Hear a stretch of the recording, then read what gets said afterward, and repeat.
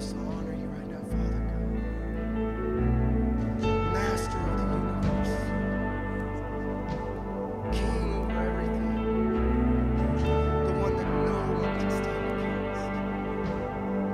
The God of all my victories, Father God. I just praise you this morning.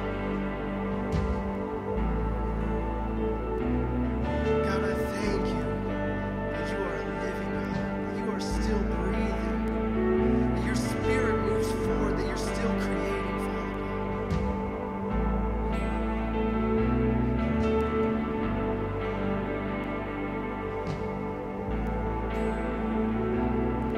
I breathe in the presence of the living God. I take in the goodness of your love. I lean closer to my Father's heart. I trust in who you say you are. You are alive, living and breathing here in this place, speaking and healing. Your fullness and glory are right here before me. You're the living God. You're the living God.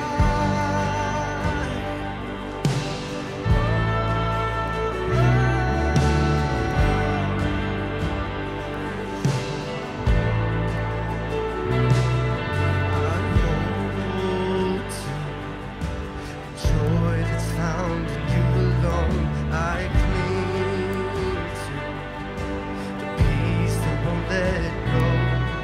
Oh Jesus, the only one that satisfies. I run to the fountain of your hope.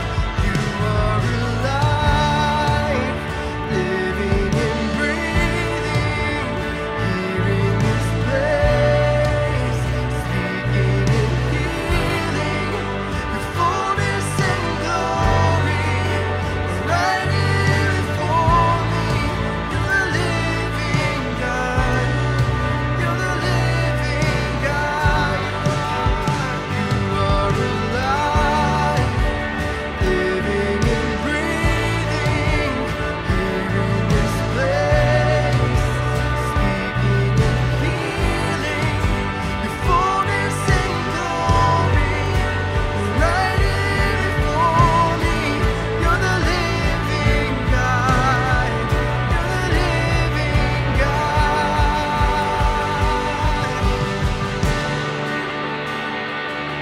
You're the living God. Nothing can hold your presence back, God. No attack from the enemy will fail.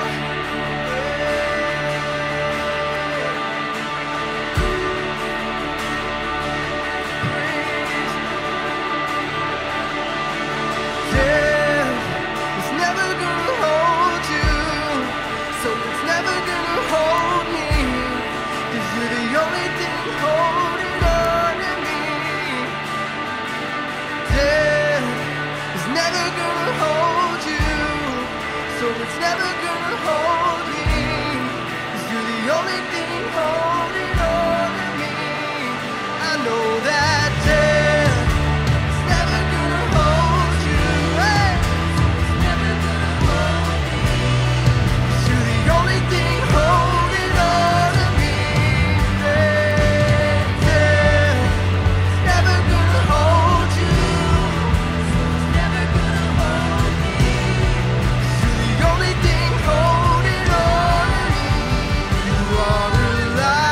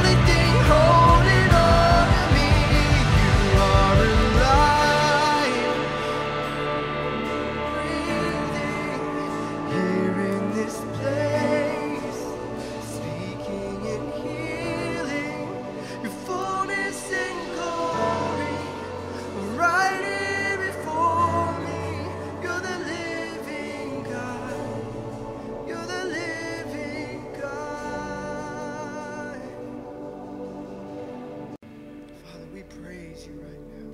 Praise your holy name. God, we thank you for who you are, what you've done in our lives. Father, that even if you didn't do more, that what you've already done is enough. God, let that be where my worship comes from, is that what you have already done is enough. You satisfy every need in my life, Father God. We thank you, Jesus.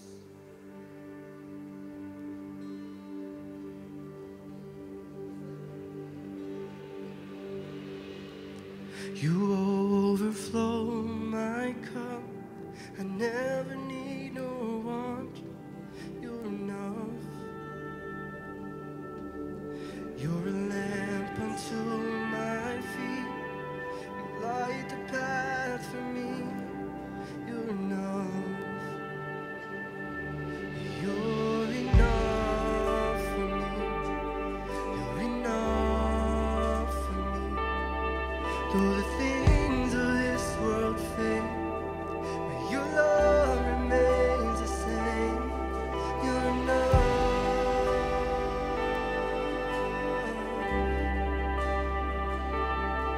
You're enough.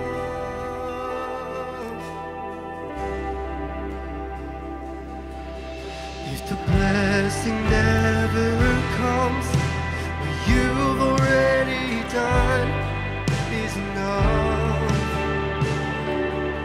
Oh, with every breath I breathe, I lift my voice and sing. You're enough. You're enough for me. You're enough for me. Though the things of this world fade, your love remains the same. You're enough for me. You're enough for me. What compares to the goodness of a moment in your presence? You're enough.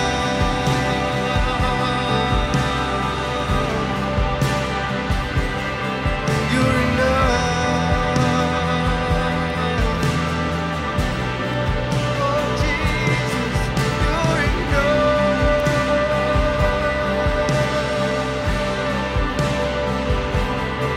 You're enough.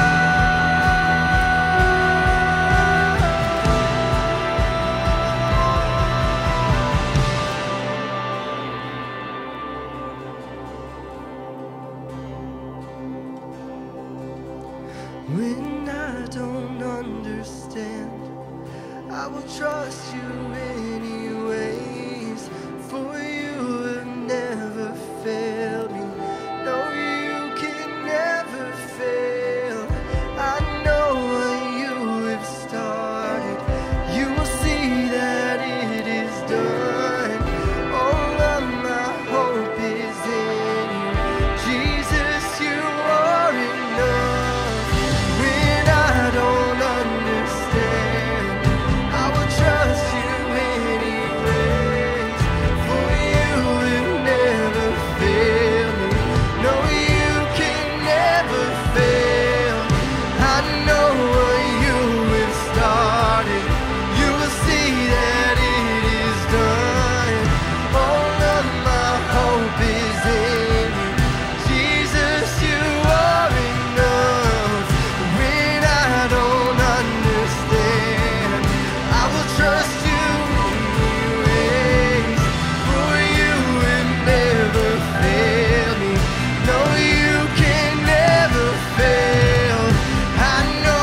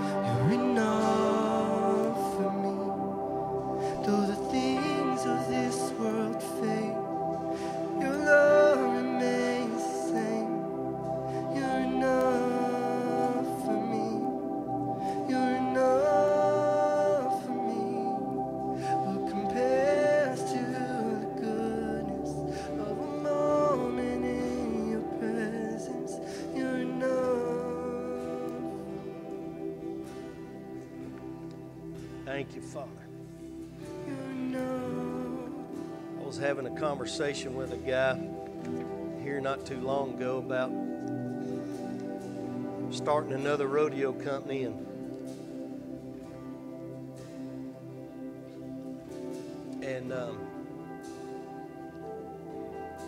come around to, I said, well, you got to figure out, are you done?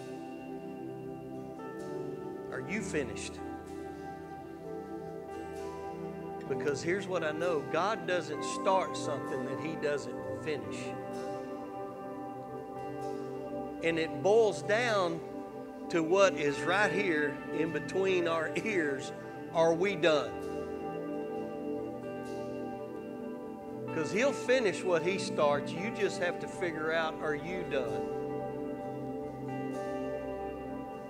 Because He's enough to see things through. But He's not going to do it for us. And I heard it as loud as I heard anything. This morning, are you done? Doesn't matter the situations and the circumstances that are going on or coming against you, but are you done? Or are you believing that He's going to finish what He starts?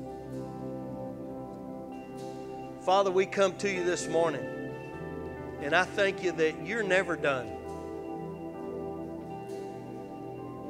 Lord, I pray that there be a hope that begins to stir on the inside of us, that begins to agitate us, that begins to agitate, that it begins to interrupt our everyday lives, begins to interrupt our thoughts. Lord, I pray that those dreams and those visions began to stir us and agitate us. Father, I thank You this morning for what You're going to do. In Jesus' name, amen. Amen. Give the Lord a hand. All right. Well, anyway, if you got your Bibles, turn to Matthew chapter 24. The title of this is Time to Excel. It's time to excel. And in Daniel chapter 11, in verse 32, we find a scripture that says, those who do wickedly against the covenant, He shall corrupt with flattery, but the people who know their God shall be strong and carry out great exploits. Now here's the thing. It says, those who do wickedly against the covenant, He shall corrupt with flattery. The Word of God tells us in Ephesians that we war not with flesh and blood, but against the prince powers of the air, right? In the heavenly places that are always at war with us. Okay? And so it says, those who do wickedly against the covenant. And I looked that word wickedly up, and it means to be wrong, violate, or depart the covenant. Those who are wrong about the covenant. Those who violate the covenant. God's covenant is God's covenant. Listen, Daniel is seeing a day when wickedness will arise and desecrate the sanctuary and set up an abomination to cause desolation. That's what Daniel's looking at. That's what Daniel is having a dream about. And God begins to interpret this for him. And God shows him that this is for the appointed time. But what I want you to look at is it says, those who do wickedly against the covenant, he shall corrupt. What also, it says an Antichrist spirit has gone out from the day Jesus left. There was several Jesuses here when Jesus was here. Saying they were the Messiah. Come on. And so you always have this wicked influence trying to peddle the wrong covenant. Come on, are y'all with me? See, good people, there's good people. And it says, with smooth words, he will turn to godliness. Listen, when we see that word wickedly, we always think of the murderers, the rapists, the child abusers. No, that's not. He's talking about people who are just wrong, who are religious, they're just wrong. Come on, are y'all with me? Good people who are wrong. Departing from the God's statutes and his ways. That's what he's talking about. There was a Antiochus, a Syrian king. He declared an edict. It's a force of law. And this is what Daniel was looking at. That sought to unite all the people of his kingdom in religion, law, and custom. The funny thing about that is it's okay to be religious and woke, but not to keep the covenant of the living God. Because here's what he set up. He issued regulations against observing the Sabbath, from practicing circumcision, and from keeping all food laws. See, smooth words to come against God's covenant. And after that, it's funny, these smooth words. Women's health care. Come on, that's smooth words. Sounds good, doesn't it? Women's health care.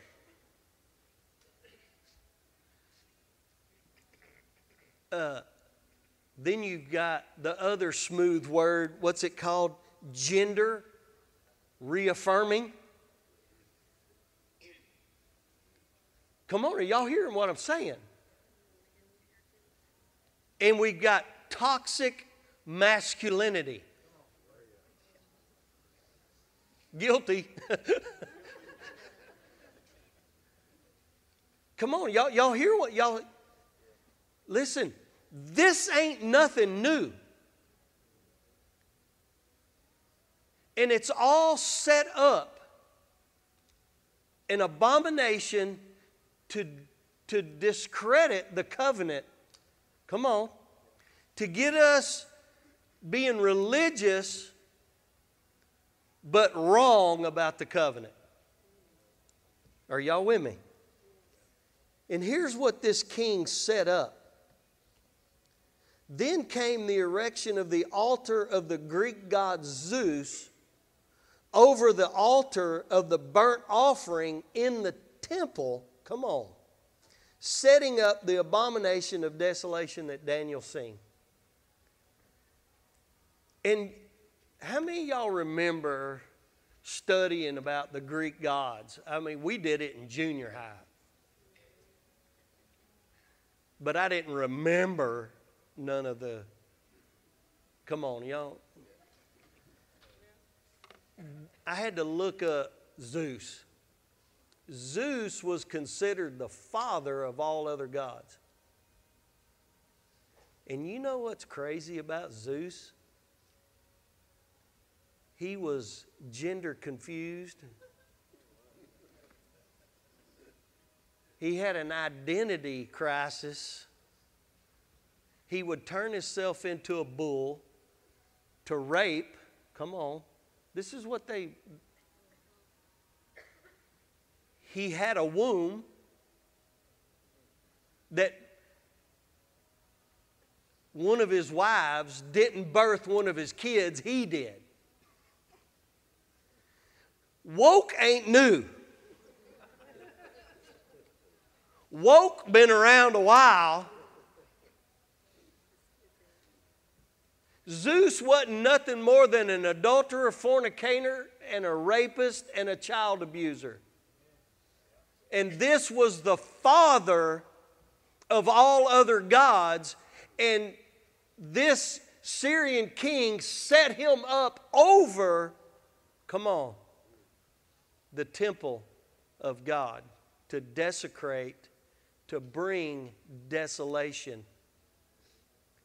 See, once you desecrate and are wrong about the covenant and you just become religious, then comes the destruction.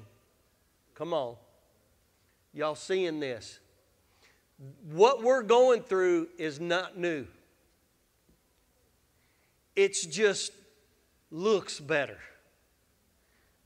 because we're more advanced. Oh, man. Then in 70 AD, the Romans destroyed the temple, which Daniel talked about in chapter 12. And Jesus talked about it in Matthew and Mark. When you see the abomination of desolation standing where it should not be. Let's turn to Matthew 24. Look in verse 4. Jesus answered and said to them, "See to it that no one misleads you. For many will come in my name, saying, 'I am the Christ,' and will mislead many. You will be hearing of wars and rumors of wars. See that you are not frightened, for those things must take place, but that is not yet the end. For nation will rise against nation and kingdom against kingdom, and in various places there will be famines and earthquakes. But all these things are merely the beginning of birth pains." Now, you want to talk about smooth words here. It says there's going to be many that come and say, "I'm the Christ." And Jesus tells us real plain in verse 6, do not be frightened at this. Don't be frightened at all of this that's going on. For nations and kingdoms, this is only the birth pains. Look in verse 12. But because lawlessness is increased, most people's love will grow cold. But the one who endures to the end, he shall be saved. And this gospel of the kingdom shall be preached in the whole world for a witness to all the nations, and then the end shall come. And it says in verse 15, "Therefore, when you see the abomination of desolation which was spoken of through Daniel the prophet standing in the holy place," and it says, "Let the reader understand, then let those who are in Judea flee to the mountains." Now, just stop for a minute, because we've gotten real good and we got hung up on the fleeing part. That's where we went to in this scripture, and that's where we hung our hat. On the fleeing part, on the great escape part, on the rapture part, on the let's get the heck out of Dodge part. But we didn't realize that there's something for us to do. One, don't be frightened. And here's the deal. When you see all these things, when you hear the wars, when you see kingdoms coming against each other, when you see the abomination, and when you see all that, it says, don't be frightened. And if we get frightened, guess what? We're listening to the wrong smooth talker. Come on. But Jesus plainly and very clearly, he says, "And this gospel of the kingdom shall be preached in the whole world for a witness." See, in the midst of lawlessness, during a time of confusion of right and wrong. Are y'all with me? I'm just trying to connect a few dots here. When the moral compass and when you're seeing there's an absence of absolute truth. An absence of absolute truth. We have been at an absence of absolute truth for well over 100 years now. Well over. When you see that, it says, this gospel shall be preached. That's our job, is to excel, to do great exploits. Come on. See, believers who know their God, believers who know Jesus are going to be declaring His rule and sovereignty. Come on. Right here on this earth, in the midst of all this confusion. And we're going to just keep getting brighter and brighter and brighter. Come on. We're going to keep walking in more and more of the power of the Holy Spirit.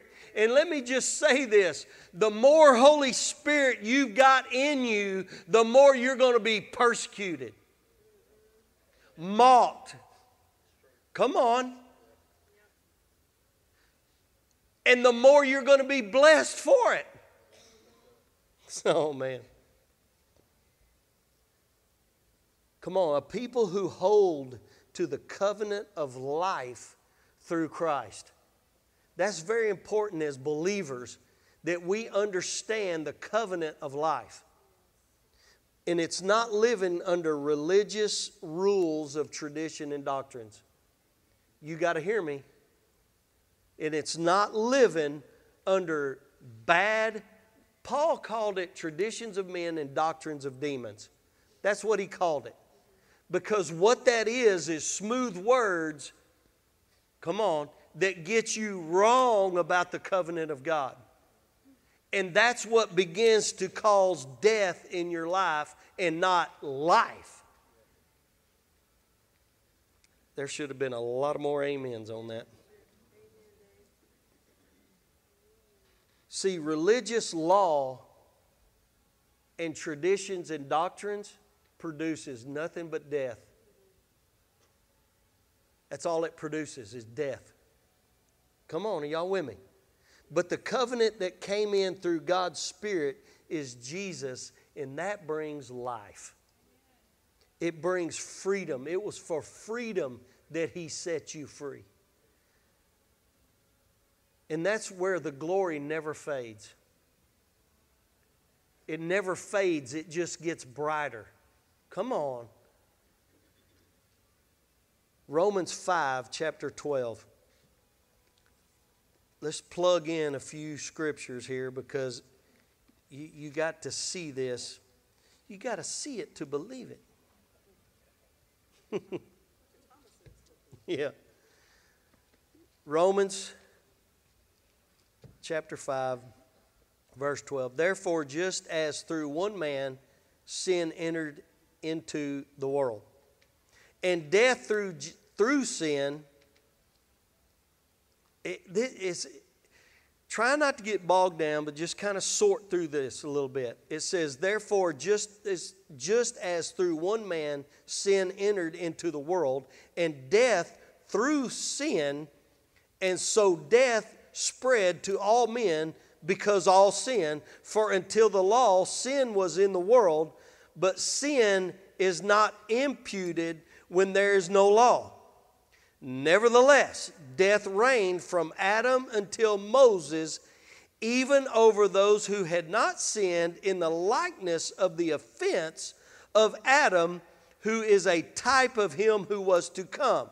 But look here. See, Adam and Eve disobeyed a direct command, and sin came in. Now, we didn't sin in their likeness before Moses because there was no target. Does that make sense? There was nothing to aim at. There was nothing to tell us this was wrong. In the Bible, you always see when it says, and men did what was right in their own eyes. That's what caused them to miss the mark. Come on, I want this to be like a light bulb goes off. And when we started teaching choice and preference to our kids instead of absolute truth, it's every man doing right in his own eyes. That is so we can miss the mark. So that we can't have life, but it produces death. Come on, is anybody in here listening to what I'm saying? And so if we don't take over and start taking charge of what our kids are hearing and what they're listening to, let me tell you something, their belief system is going to be infected with desolation and desecration. And we got a government that is allowing desecration to our kids from which way God made them. And they're starting to cut stuff off that God put there for a reason.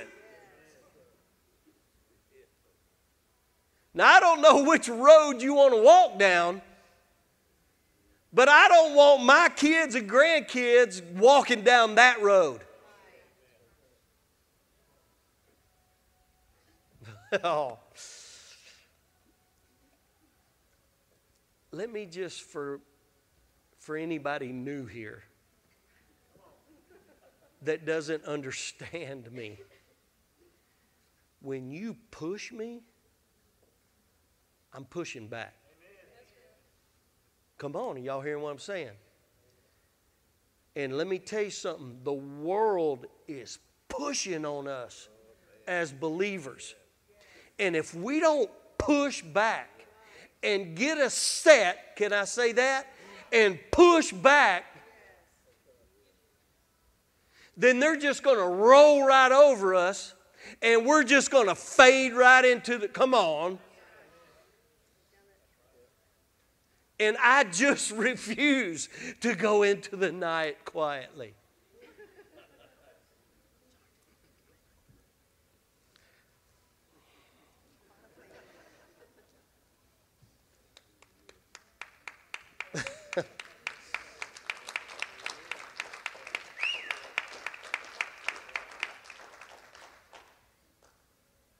My goal and my job is to read this word and give you something to aim at.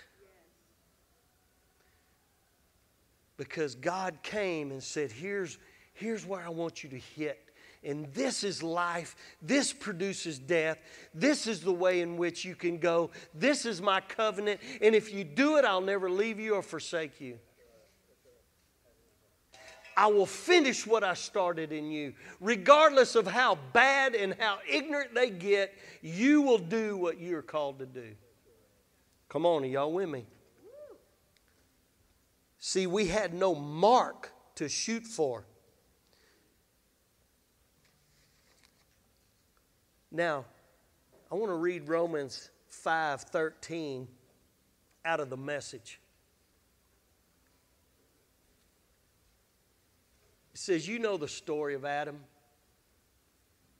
Landed us in the dilemma we're in. First sin, then death. And no one exempt from either sin or death. That sin disturbed relations with God.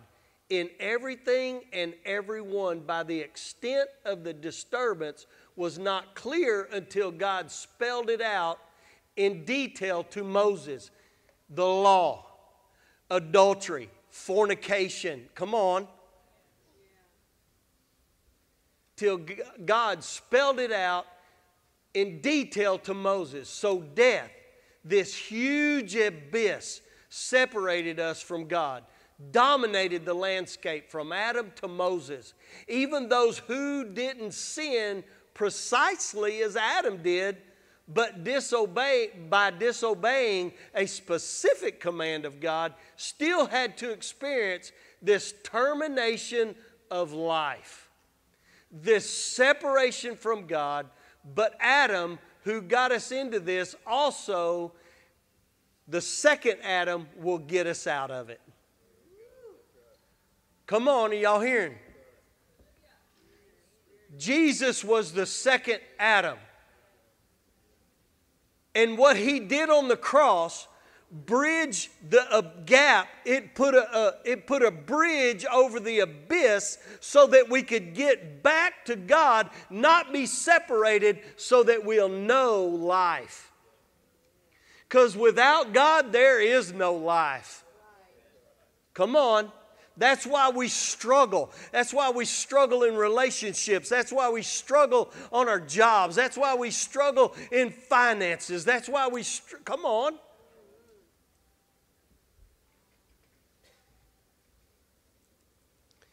Human nature was impacted by Adam and Eve missing the mark. So we are born missing the mark. We're born because we didn't, the law. The commandments showed us where we missed it. That's why they're so important. Jesus didn't nullify them. He fulfilled them for us. That's the gap. We couldn't, when you start putting law on people, they can't live up to that. God knew that, but He had to establish law first so that we could, come on, get back and live under. We're clothed in Jesus' righteousness. Come on. Hitting the mark so we can get back to God, so He can show us what life really is. When He put the cherubims in front of the tree of life, remember that in Genesis? When they sinned, He put the cherubims in front of the tree of life so that we wouldn't go grab the fruit. If He wouldn't have guarded that tree, Adam and Eve would still be alive today, but in a frozen state of condemnation and guilt. What? Yeah, that's how they got to life. They would go to the tree of life, take a bite, and it would renew their mortal flesh. Does that make sense? Yeah. They weren't made to die. But when they went to the tree of good and evil, and then they experienced evil, it brought death. Come on, does that make sense? God guarded the tree of life, not the tree of evil, of good and evil. They knew good, but they never experienced evil. Come on. Jesus is the way back to life. Come on. See, we have access through Jesus now to hit the mark. To hit the mark. We can all hit it. And we do it through Jesus Christ. And then therefore, because we have access to forgiveness, and so therefore we got access to the kingdom of God and life. That's how, when we know our God, we can preach the gospel about the kingdom of God that says now we can hit the mark. It's not on my righteousness. Come on. I don't have to jump through hoops. I don't have to light all these candles. I don't have to do all this law to hit the mark. And nobody but an enemy of the kingdom of God wants you trying to jump through all these hoops through smooth words. Come on. Keep you so occupied that you can't hit the mark. Does any of that make sense? Look in 2 Corinthians chapter 3. I'm not sure you're convinced. So let's look. 2 Corinthians chapter 3, verse 1. Are we beginning to commend ourselves again? Or do we need as some letters of condemnation, accommodation? In other words, do we need endorsements or credentials? That's what he's talking about. Letters. I never understood that. I grew up in a denomination that if you jumped ship, went to another ship, you moved your letter. What is that? I mean, that's like...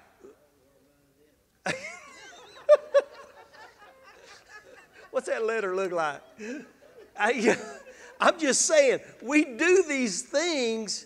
Listen, it is hilarious. I remember as a little kid standing in front of the pulpit and everybody voting if we could be in the church.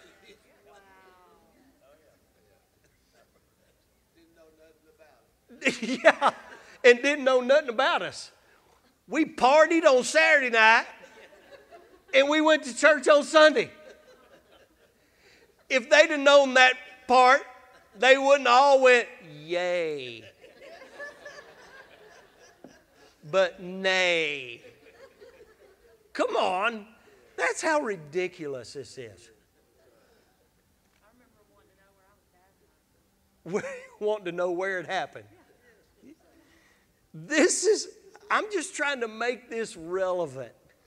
That we all understand that nothing's changed. The devil has no new tactics, but he has a way of dragging us backwards and being wrong and on the wrong side of the covenant of God. Are y'all with me? Look what he said. Or do we need as some letters of commendation to you or from you? You are our letter, written in our hearts, known and read by all men, being manifested that you are a letter of Christ. See, when we are free, man, y'all hear me? When we are free and walking and trying to hit the mark, it just gets brighter, brighter, and brighter. Does that make sense? You are our letter. You are a letter of Christ, cared for by us, written not with ink, but with the Spirit. See, the Spirit, the covenant, the new covenant of Jesus Christ is a spirit of life. It's not a letter of death.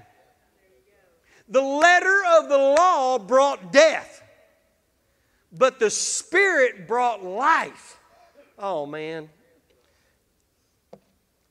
Spirit of the living God, not on tablets of stone, but on tablets of human hearts.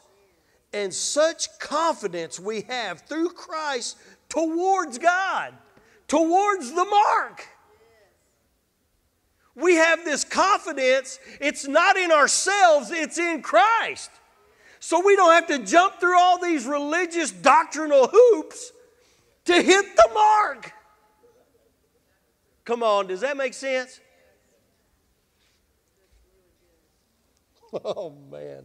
I know. I just sat on the couch going, God, can't wait to preach it.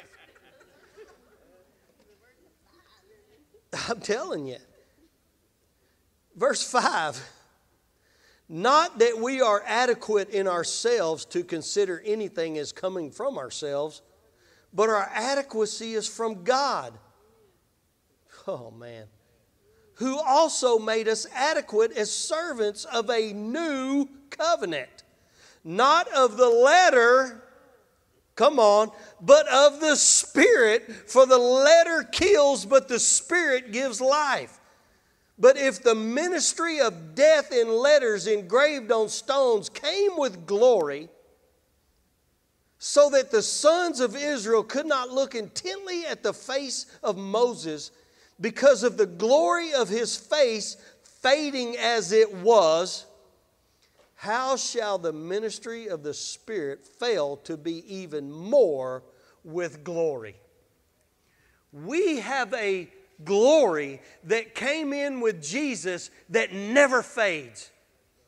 It just gets brighter and brighter because it says we're going from glory to glory to glory. How many times have you seen people get meaner and meaner in the church? That's so true. Because the letter of the law is bringing death. Come on. And it fades away. And so they get more meaner. But the glory of a new covenant gets brighter and brighter and brighter.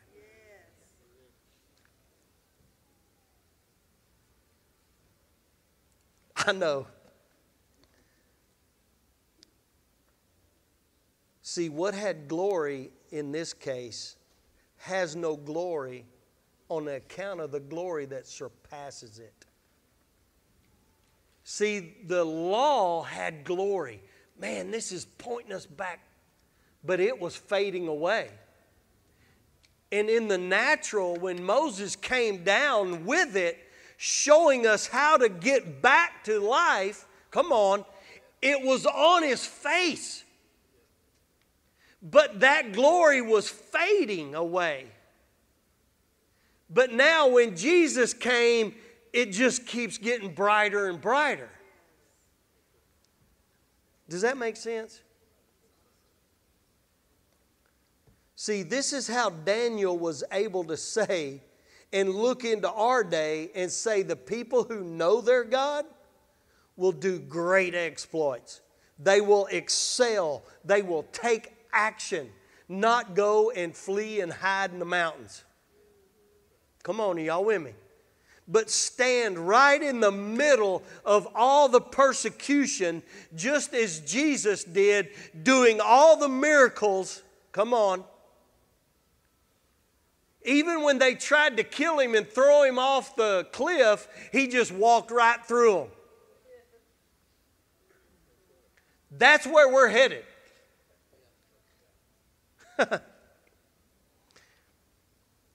This is so important. See, the problem we have with, listen, John 14. The saddest thing to me is that people in America will tell you, yeah, I love God, but they just don't know Him. Everybody loves God. Who in here don't love God? Raise your hand. They say, yeah, ain't nobody. You can go in a grocery store. You love God? Oh, yeah, I love God. Do you know Him? Yeah, well, I know He's a God of love. Right? Y'all have heard all that.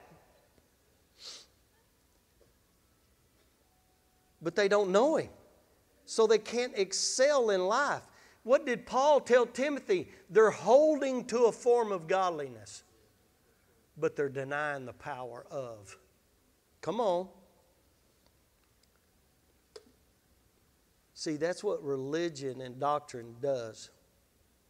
And all that's fading away. John 14:12 says, truly, truly, I say to you, he who believes in me, the works that I do shall he do also. Greater works than these shall he do, because I go to the Father, and whatever you ask in my name, that will I do, that the Father may be glorified in the Son. Now, who wants to debate that? I don't want to debate that because I'm believing that. Why? Because Jesus said it. If Jesus said it, I don't have to debate it. Whether it went out in the past, whether, oh, that's just for the disciples and all those guys. Well, I'm a disciple. Come on. And it says, he who believes. I'm a he who.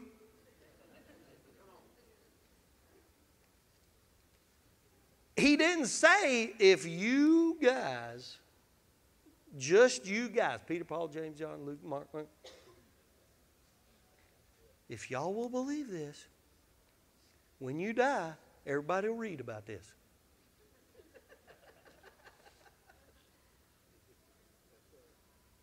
Jesus had this great innate way of looking past to us and including us into everything. Now let me take it one step further back. God went all the way back. Come on. To Abraham, said, your descendants will be like the sands of the seashore. And included us in that. And if you want to go on further back to that, we can all go on back to the garden. And God included us. Come on. You were always on His mind. You were always on my mind. Listen. It just works.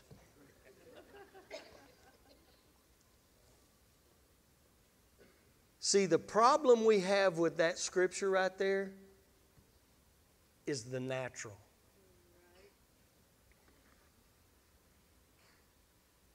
See, the problem we have with that scripture is our human nature.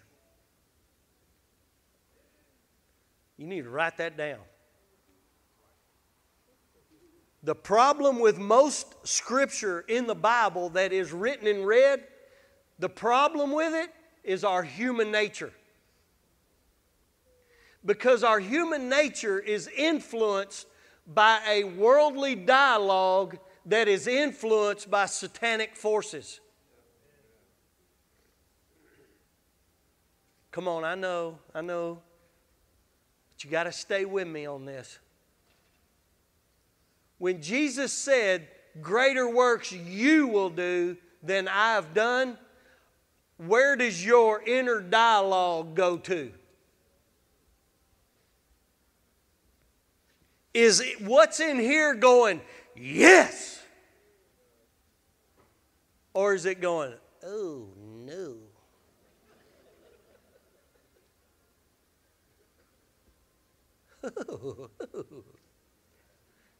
Does it make you take a step back? Look, I've been so blessed by God in what we do in the industry of rodeo to hang out with and be friends with some world champions and hang around some world champions and actually get to see and know these guys. Because let me tell you something, their inner dialogue is totally different than the guy who can't, come on, get out of the practice pen. One of my friends that won the world, before he was getting in the PRCA, the back of his chaps read the NFR kid.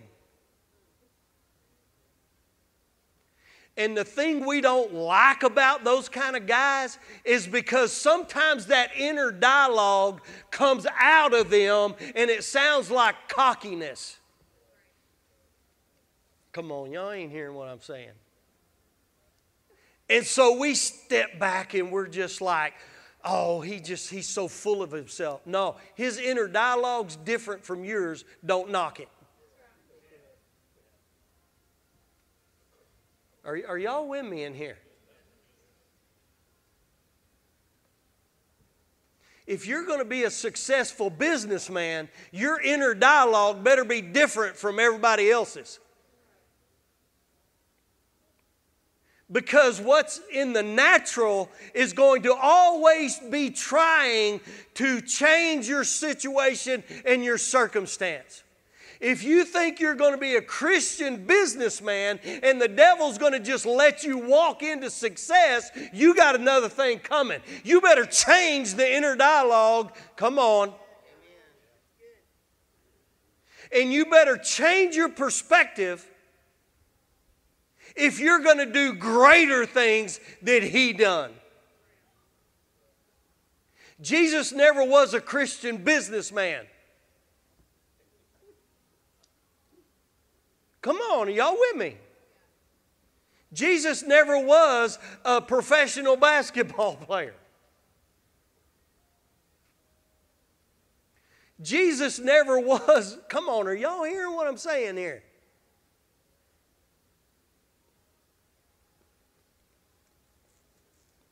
But he says, greater works you'll do than I've done, because I'm going to the Father, and I'm going to be that Christian businessman through you. I'm going to be that contestant through you.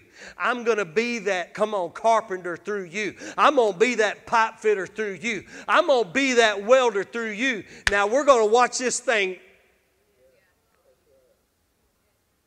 Come on, is anybody in here? I'm going to be that mom.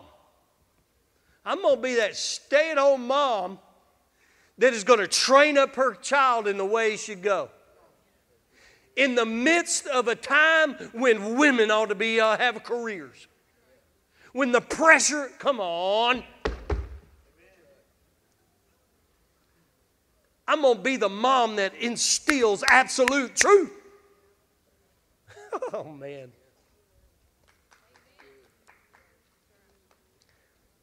Greater works.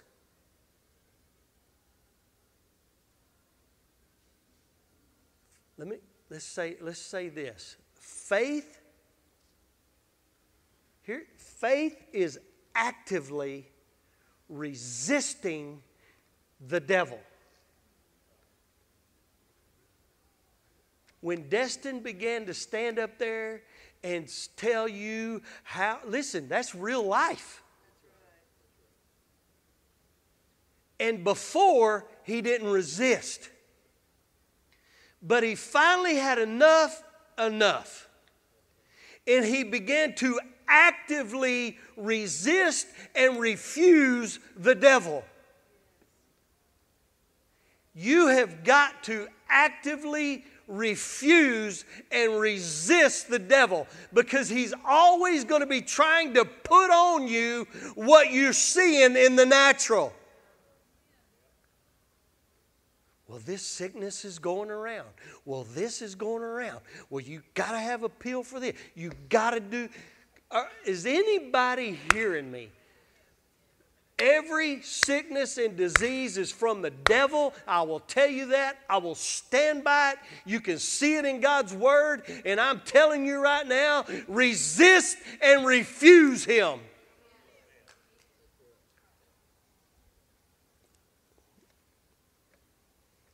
Get violent with that. Get in your car. Go for a drive. Come out to the ranch. Get in the middle of the pasture and scream if you have to. But by cracky, get violent. Put your faith into action. Go kick a few weeds. Come kick a puppy. I'll hold Ziggy down. You come kick him.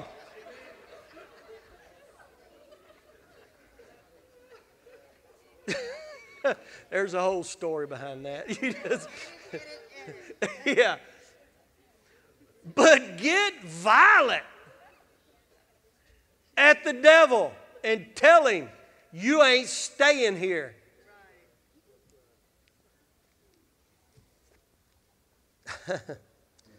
This is so important, because everything in our life that we see, that our eyes and ears hear, what we feel, what we taste, come on, what we smell, this is all noise from the natural realm that influence us. Come on, this outside dialogue.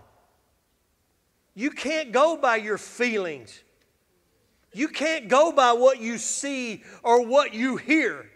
Because I'm telling you, there's so many things out there that's getting in our ears that when it goes in our ears, it begins to influence the inner dialogue. Oh, I am sick. Oh, I got those symptoms. Quit Googling your symptoms.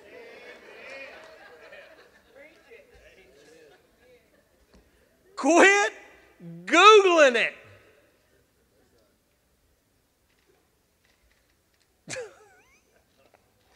Do I need to say that again? Quit Googling. Google a promise. Google the word. If you go Google something, Google, I got the mind of Christ. Come on, man. Do I need to go there? I am the righteousness of Christ. He will never leave me nor forsake me. Oh, man. I am healed, delivered, set free. Come on. He left His peace. Come on.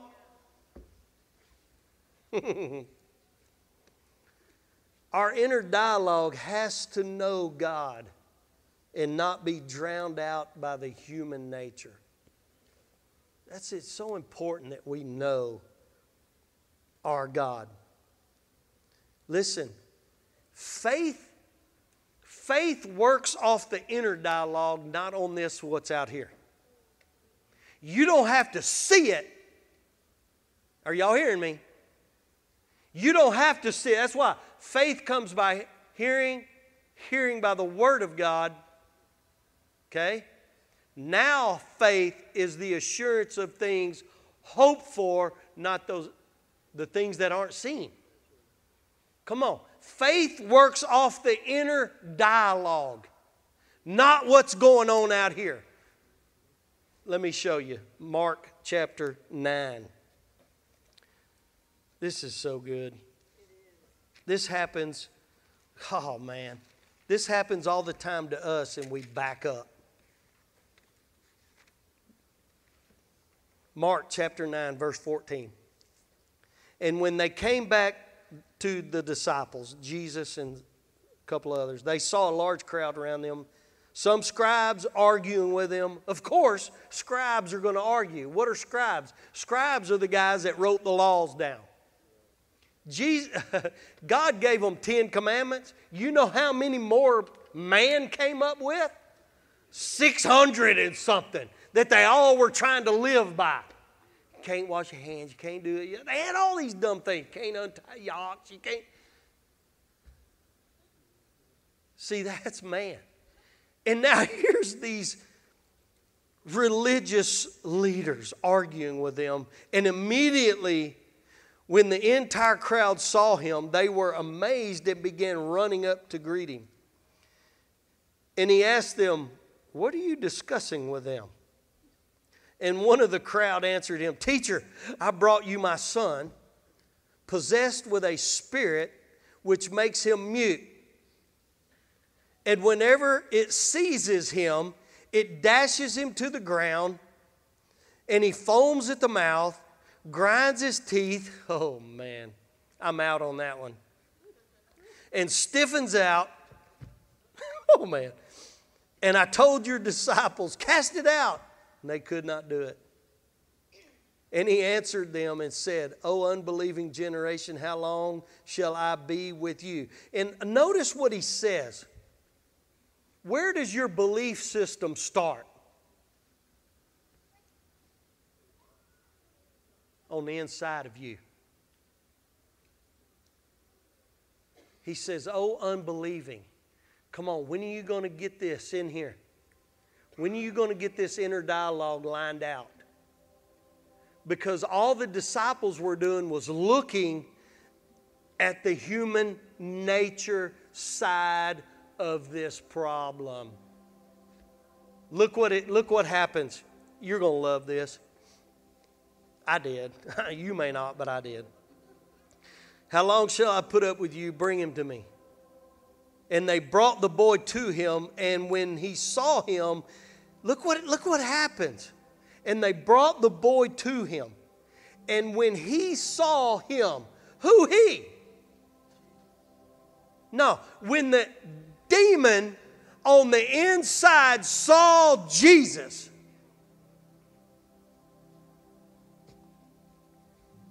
when he, I love this. Immediately, the spirit threw him into a convulsion, and falling to the ground, he began rolling about and foaming at the mouth. And he asked his father, how long's this been happening? Look where we are. Look where we are. Because I grew up in a denomination that when they seen this kind of stuff, the hair raised up on the back of their neck and they're out of here. I'm just trying to be transparent with you. And they didn't know. Ooh, we don't know what to do with that. Why? Because they had no inner dialogue with the Father to understand what was really happening. Jesus was like, how long has this been going on? He wasn't even stunned. What he was stunned at is how long this has been happening. How long has this been going on? And you can feel the compassion for this young man having to put up with a devil that we have the authority to cast out.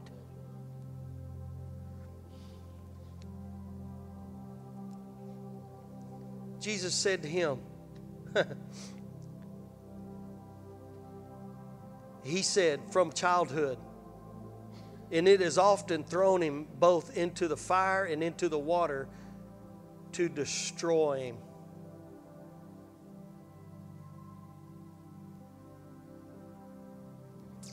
But if you can do anything, take pity on us and help us. Jesus didn't have pity. He had compassion. Look what he says. Look what Jesus said. If you can. If you can. Can you?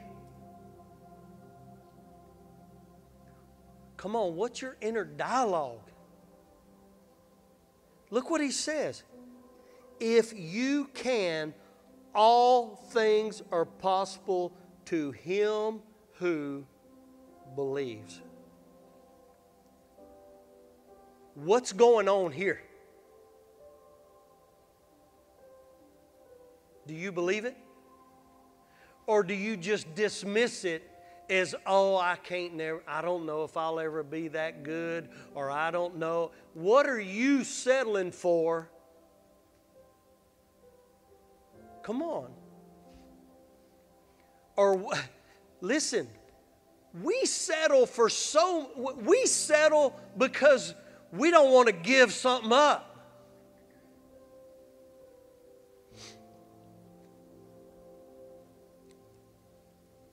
Jesus says, immediately the boy's father cried out and began saying, I do believe, but help my unbelief. Come on, this is the inner dialogue that's going on. I do believe, but help my unbelief. That's not settled on the inside of me yet. I need that worked on too. Jesus said, here's what's amazing. Jesus is like, okay, good enough. I can work with that. Jesus said, I'll work with that. Look what he did. And Jesus saw the crowd was rapidly gathering. He rebuked the unclean spirit, saying to it, you deaf and dumb spirit, I command you, come out of him and do not enter him again. And after crying out and throwing him into terrible convulsions, he came out. Look what the demon did still. He's still trying to influence what Jesus was seeing and what the Father was seeing. Still trying to influence the human nature side. Come on, are y'all with me?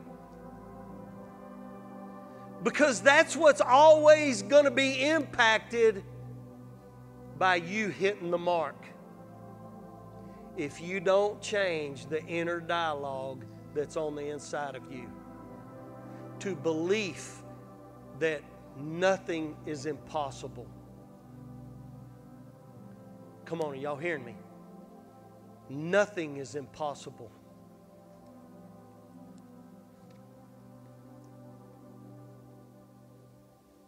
But Jesus took him by the hand and raised him, and he got up. He wasn't in the midst of the frailing and the foaming at the mouth, and he just, get up. Come on. He was not influenced by what was happening in the natural.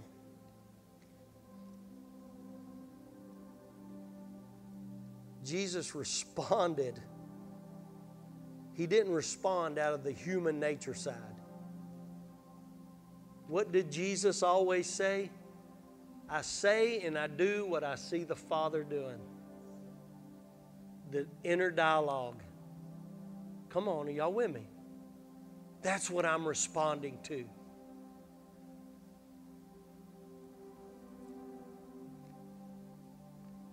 He goes on to say, they begin to ask him, why couldn't we cast this out? Here's what Jesus said. This only comes out with prayer and fasting. Why is that? Because prayer and fasting is what is developing our inner dialogue. Fasting is what makes your flesh scream and your spirit man come alive to be able to hear and connect with God. And yet we think fasting is just for radical people. Come on, it is amazing how many Christians don't fast. Jesus said when you fast. He didn't say if you ever. Come on. Come on, just go without food for one day. And let your inner dialogue start talking. He who hungers and thirsts for righteousness will be filled. Jesus tells the woman, you drink of the water I give you, you'll never thirst again. Come on. Why? Because it's in here. And it's what develops the inner dialogue. Because when you drink of the Spirit, come on, you're going to want more. In the natural, you can drink water and be satisfied. But when you drink from the Spirit, you're going to want more. Oh, come on, man. And when you hunger and thirst for righteousness, you get more hungry. Why? Because the inner dialogue, man shall not live by bread alone, but every word that proceeds out of the mouth of God. And you begin to, come on. And you begin to chew on that word. And then that's that inner dialogue that begins to take place because you've been drinking from the Spirit and eating of the word. Come on. And the outside influences do not influence you. And your inner dialogue is between you and your Father. And no matter what's going on, the confusion, come on. You're at peace. When the enemy's trying to put something on you, come on, trying to get you to accept, your inner dialogue is with the Father. You're enough. Come on, man. That's the most powerful song ever. You're enough for me. You're enough for me. Acts chapter 28. Paul is on a ship. Shipwrecks. Come on. You talk about a bad day. Paul's not only on a ship that's going down, he's a prisoner on the ship. He's a prisoner on a sinking ship. And now the ship's about to run aground, and the ship runs aground, and Paul's serving, come on, He's over there gathering wood. And what happens? Come on, y'all know the story. A snake, a viper, grabs him by his hand. What does Paul do? What happens in the natural? Ooh, you are a murderer. You ain't escaping God's wrath. Come on, you hear the outside dialogue happening here? What does Paul do? Shook it off. Paul didn't respond to outside dialogue. Paul responded to the dialogue that was on the inside of him, that all things are possible. God will finish what He started.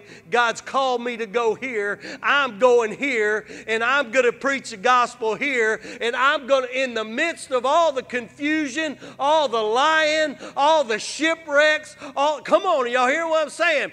Paul said, and nothing happened. Why? Because Paul's inner dialogue was louder than the human nature dialogue.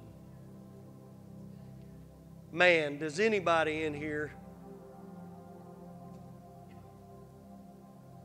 what is your inner dialogue saying? What's going on in here? Because you can be influenced by all the stuff that's going on. Do y'all hear me? Or we can believe God's word. They were all looking at Paul and waiting for him to swell up and fall over dead. What happened? The whole island gets saved. Why? Come on, man. Come on. And this gospel of the kingdom, because he knew his God, he was able to do great exploits. He was able to excel in the midst of an abomination. Man, y'all stand.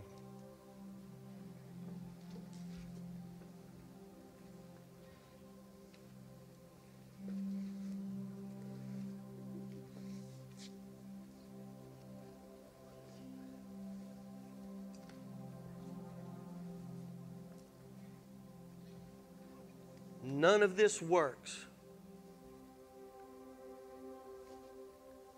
None of this works if, one, you don't believe it. If you ain't made Jesus the Lord of your life, can't work. Because you can't hit the mark if you're not in Him. You can't hit the mark, and you'll always live under a letter of death.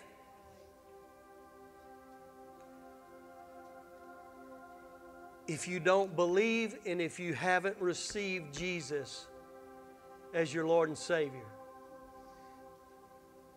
Now, if you want to do that and you say, I need to change my dialogue, I need to meet you up here real quick.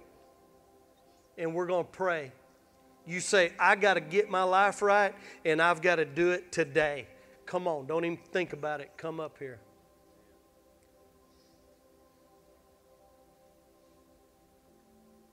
Listen, it don't matter what anybody thinks. You're here to change your inner dialogue today. You're here to get this right. Come on.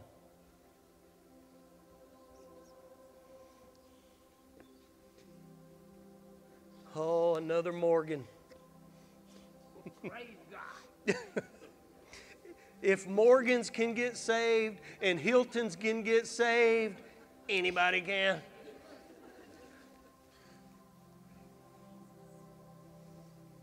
Come on, we're changing some things today.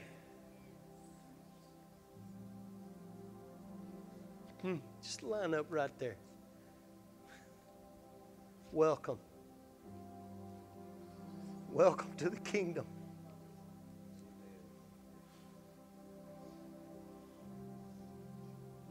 Come on. I know you want to. And you know you want to. It's pretty simple. Today, the inner dialogue must change.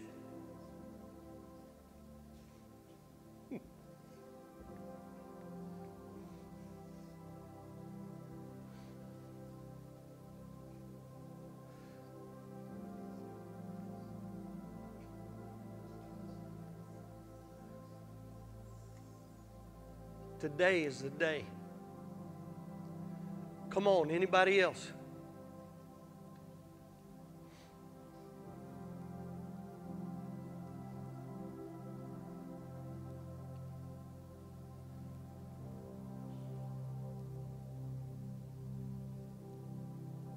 Everybody say this with me. Jesus, I thank you that you came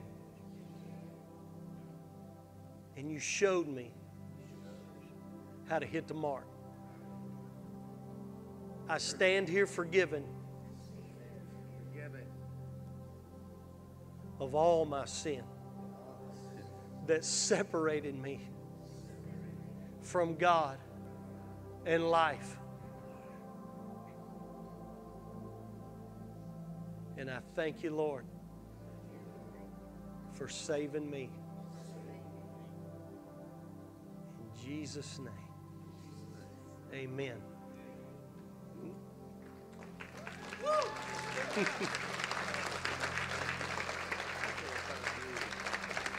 What's your name? Caleb? Caleb. Go take your mountain, Caleb. Study the life of Caleb and David in the Bible. How old are you? 13. Can't think of a better way to start life. At 13. Sky's the limit. Let me tell you something. There ain't no limit.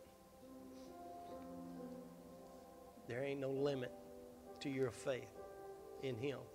Nothing's impossible. He's going to stir some dreams and things in you. Go for it. Go for it.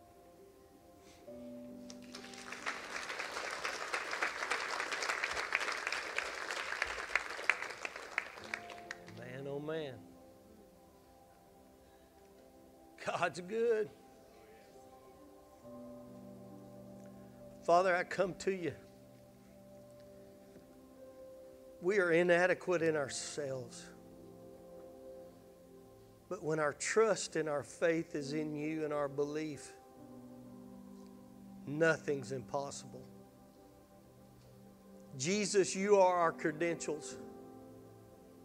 You are our endorsement to go out into this world to proclaim the kingdom of righteousness and the good news that you are in charge.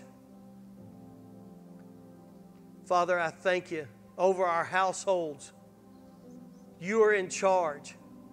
That your rule and reign in our households far surpass any government or kingdom on this earth. Jesus, we love you. We are tied to your covenant. And we thank you and we praise you for all that you're doing. I speak life, health, and healing and a refreshing in this body. And I thank you and I praise you for it in Jesus' name. Amen. Amen. Woo, love y'all. See you Wednesday.